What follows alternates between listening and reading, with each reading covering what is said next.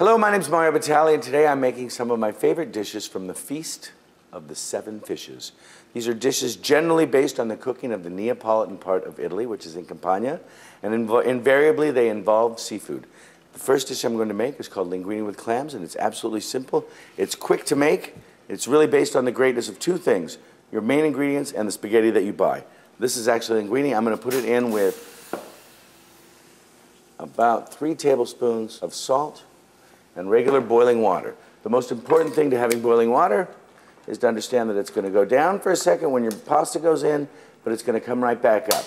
You have to be ready once you put the pasta in to bring everything around so that you're very simply prepared to actually put it into the sauce. Now, the condiment, which is what they call pasta sauce in Italy, condimento, is really all about the actual clams themselves. I'm going to take a little garlic, a little canned tomatoes, some parsley, and white wine. Other than that, there's really nothing else going on in here. And the trick is to understand that and allow the noodles to be the most important part of the dish. And that's a very hard thing for a lot of Americans to understand because they want to put so many things in because they're constantly obsessed with the idea of putting their little imprimatur on the actual dish.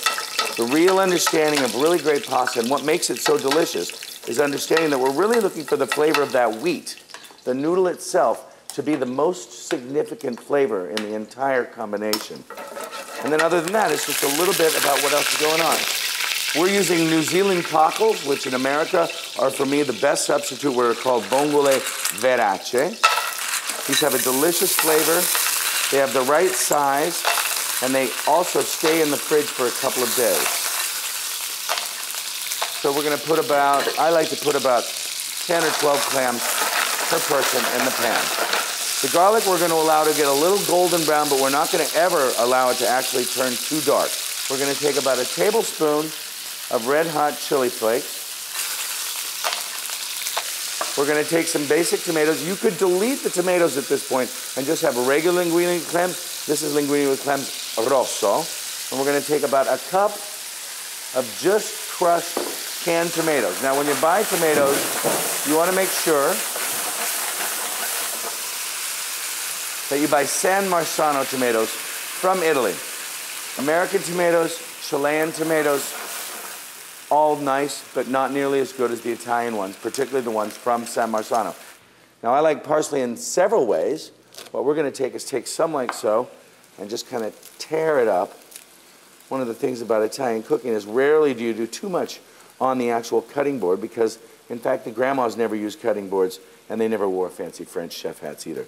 They tear things, they pull it apart, maybe they'll cut, they'll do a lot of the things right over the pan just like this. That's the trademark of really great grandma-style cooking. Now there's no butter in this at all. There's a little extra virgin olive oil. We're going to add it at the very last second. The trick to great pasta is understanding that 80% of the cooking is going to happen in the water, but the last 20% of the cooking is actually going to happen in the pan. And that's when the two separate ingredients, the noodle and the condiment, come together as one. And that is the true understanding of the greatness of the dish. So what we're going to do is we're going to cook this. We're going to have read the package. It'll say whatever, anything from 7 minutes to 12 minutes. We're going to cook it up until about 1.5 minutes short of that. Then take it out and cook it in the pasta sauce itself. And that's when it's going to absorb. What's happening right now is that the pasta is now becoming softer and softer. It's creating an environment where it will start to absorb and absorb even more of the water. And then when it starts to absorb the sauce in here, you'll see that the whole thing comes together and becomes something really special. So I'm going to start pulling this now. Italians love it quite firm.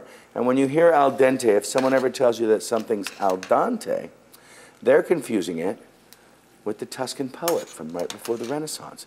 So al dente would actually be something that was very soft and actually not very delicious because Dante's been dead for 500 years. Al dente, on the other hand, refers to the tooth, al dente, which means it has a beautiful kind of toothsome punch because it's perfectly cooked.